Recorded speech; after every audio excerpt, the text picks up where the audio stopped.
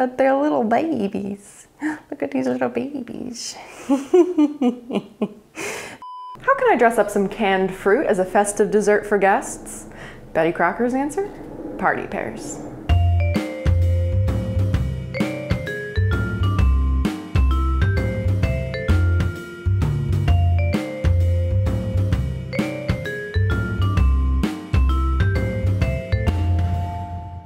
I'm Melinda and I'm cooking my way through Betty Crocker's 1971 recipe card library. Today we're making party pears, which is from section T, Impromptu Party Fair, card number 25. I love this card because it just feels very moody and elegant. You have the shimmering glassware, you have the chocolate syrup kind of pouring over the pears. It's very beautiful.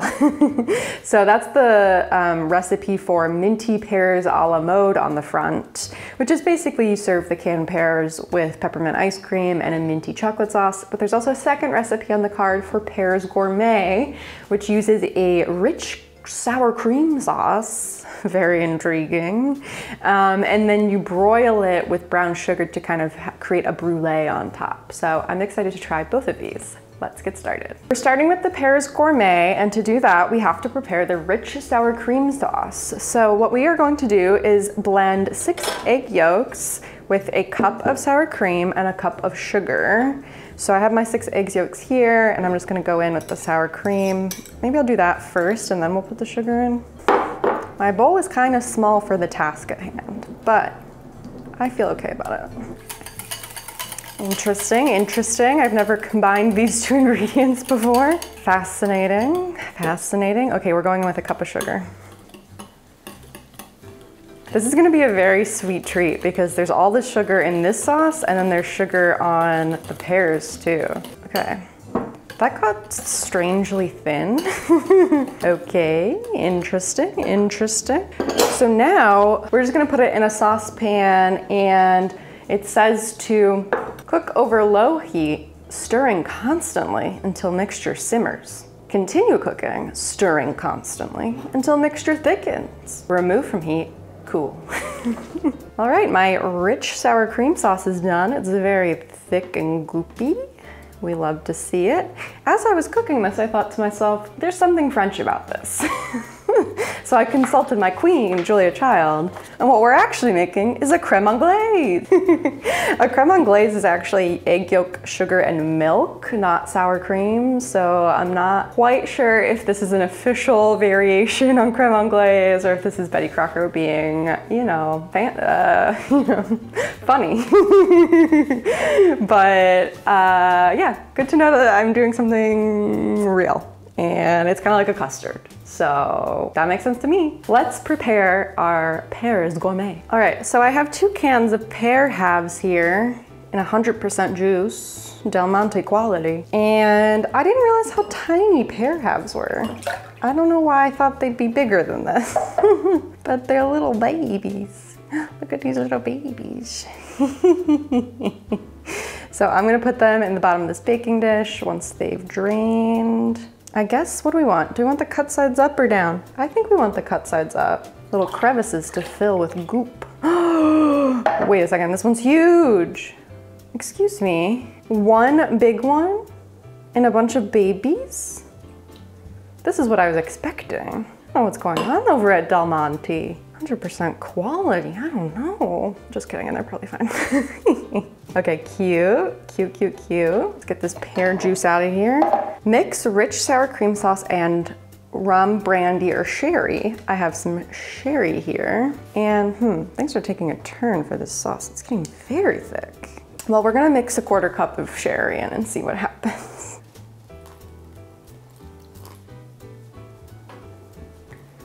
It's thinning out, it's thinning out. It smells like alcohol now. Making a mess, it's okay, everything's fine, everything's fine. Pour over pears. We're gonna pour it over pears next. Okay, it's gotten back down to like where it began before it was cooked in terms of thickness, but I think that's what we want. And I don't know if should I pour this whole thing over these pears? This is a lot of goop. Okay, sorry guys. You're really gonna get covered in this weird goo. I don't know if I need to use all of it. I'm not gonna use all of it. They're completely covered. You know, this is giving mac and cheese vibes. It's kind of a dessert mac and cheese. Fascinating. Okay, yeah, I'm definitely not putting the rest of that on. Sorry, maybe a little bit more. That just feels like way too much sauce. And I had an ounce of extra pear, so I don't know. Sprinkle with brown sugar. Okay, I have some brown sugar here. We're just gonna sprinkle it on. Sprinkle it on. You want it nice and even. Sprinkling, sprinkling, sprinkling. All right, now we're gonna put this in the broiler for 6 to 8 minutes until the brown sugar is nice and melted and starting to crisp. All right, so a few minutes in the oven and everything is looking nice and brown and crispy on top. I'm very excited. The recipe says that you could serve it hot or chilled. So I'm gonna put it in the fridge and chill it for a little bit while we make the Minty Pears a la mode. All right, we're over at the stovetop making our chocolate mint sauce for our Minty Pears a la mode. So I just have kind of a double boiler situation going on. I got my chocolate chips up at the top and we're just gonna melt the chocolate and then go from there. Okay, our chocolate chips are getting nice and melted. It already smells yummy. So we're gonna turn off the heat and then we're gonna add, what are we gonna do? Beat in milk, salt, and extract. So I have 5 ounces of evaporated milk here that I'm gonna just kind of slowly whisk in. I'm gonna try to at least. I only have 2 hands. Whisking, whisking, whisking. Now it's seizing up a bit. I think it just needs more milk. Okay, let's try this. And I'm also gonna add a bit of peppermint extract and a little pinch of salt. Whisking, whisking, whisking. Get that nice and thick, and that's too thin to go over our chocolate or our pears. You saw the photo. It was a thick, luxurious drizzle. I might not have had enough chocolate chips. Oh no, oh no. All right, it's time to assemble the Minty Pears a la mode. I did put the chocolate sauce in the fridge for a bit to get it to cool off, and it is a better consistency now. That's feeling more like a chocolate sauce to me. Still kind of drizzleable, but a little bit thicker. And I didn't want to put like a scorching hot sauce on top of ice cream, so makes sense to me. Okay, so I have these cute little cups here. I'm gonna put in, I guess, a couple pears per cup. Little pears, so cute, so precious.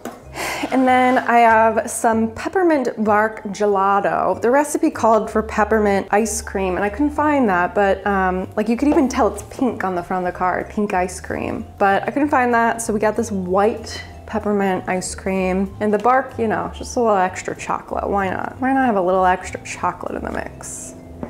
And I guess I'm just gonna scoopity scoop. Okay, okay, okay. Now, quickly, before the ice cream melts, let's do our chocolate drizzle.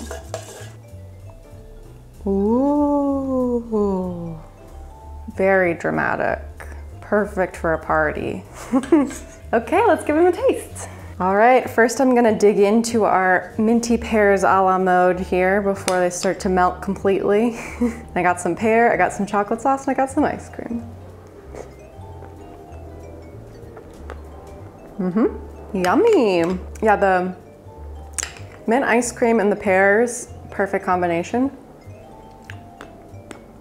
The pears, you know, super soft, not too sweet. I could really smell the peppermint in the chocolate sauce when I was making it, but you can't really discern that the chocolate sauce is peppermint flavored once you put it on peppermint ice cream. But it's really light and refreshing. Pretty delicious. Yummy. Okay, I'm gonna eat the rest of that, but first I'm gonna try the Gourmet Pears. Let's take a scoop out with this weird sour cream sauce. Let's take a bite of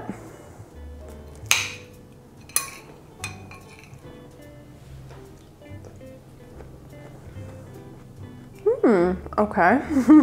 I'm definitely getting the brown sugar from the brulee on top, which is a great pairing with the pears. Pairing with the pears. The sour cream is coming through. You can taste the sour cream flavor for sure.